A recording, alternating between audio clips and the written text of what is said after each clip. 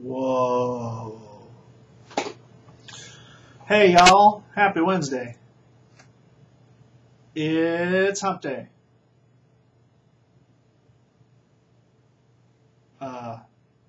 You know. Would you say I'm more level 3 or level 4? On the one hand, we have level 3. Niveau 3. Balanced. Smooth. Full flavored. Équilibré, harmonieux, et plein de saveur. Also, apparently expired. Does coffee expire? Huh. On the other hand, level 4. Niveau 4. Rich, elegant, complex. Riche, élégant, complet.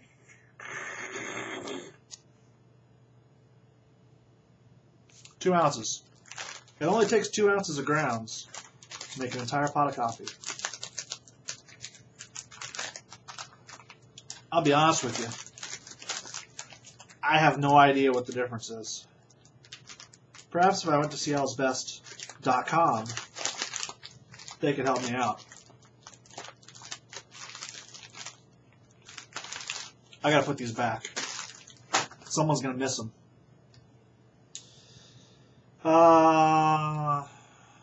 It's 5:19 p.m. That means I've been here nearly 10 hours. I don't know why. Actually, I do know why. I'll complain about that in a minute. It's 52 degrees. I didn't realize it at the time, but driving to work, it was about 35. Still in shorts. I don't know any better. It's supposed to get back into the 60s again, though, so I don't know. I'm in denial. Forever summer. We are in fall. I am running the furnace. But it's comfortable enough in the office. Except my hands always seem to be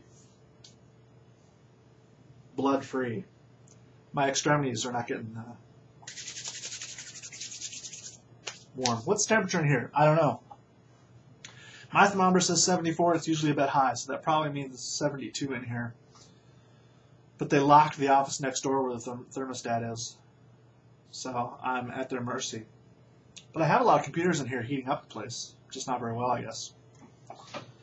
But when you get here at 7:30, man, I'm telling you, there's nothing worse than showing up at 7:30, only to sit around and wait until 8:30 for the presentation to start because they either canceled or somebody couldn't figure out how to turn on the webcast screen sharing nonsense. Thankfully, that's over this week. I should be good and late tomorrow as a result. There will be sleeping in. I don't think I have a single meeting. Oh, no, I do have one meeting tomorrow, which may get canceled. I just have a front-loaded week. Today I had 3 different 1-hour meetings, and they were all about the same thing. And I don't know why I was in any of them, really. One of them was with a vice president, and I'm not sure he knew what I did. Fortunately, he's not watching this, so I can tell you that now, but I don't know, man. I'm pretty sure we're going to keep doing what we've been doing, and hopefully whatever results they're looking for will majestically materialize, or someone will massage the statistics to make it appear that they have, but I don't know, man. Problem with spending 1, 2, 3, 4, 5 of your 8 hours in meetings is you're only left with 3 hours to do the stuff you're supposed to be doing rather than having meetings talking about what you're going to do. This is the glamorous life I lead, kids. But it pays the bills. So better that than writing about wrestling for nothing. I know you really wanted me to write about wrestling. Some people think I'm the dean of the IWC. Have you heard that? It's tough being the dean when you don't ever write anything. And I still have that concept that I need to flesh out and tell you all about, but by the time I get home, I'm going to fall asleep. I know this because it happened yesterday. I got home, and I tried watching the news, And I got through the national news, I think, but I didn't really get through the local news. And by the time it was 7 o'clock, I had given up, turned the TV off, and just fell asleep. And slept hard enough to have a dream, which would have made a good movie, except I've already forgotten it. But when I got up, it was 11. And of course that meant I was awake till 2:33, when once again I had to get up at 6:30. I did not. I got up late, and I wasn't here on time. But you know what? You can be 15 minutes late when the presentation's 1 hour late. Nonetheless, it's still going on 10 hours here, and there's no reason for that. I need to work from home. I have a laptop. It is portable. But the reason I keep it here is because I have some giant monitors. I mean, you've seen my setup. It's pretty sweet. Actually, you probably don't care about any of this stuff, right?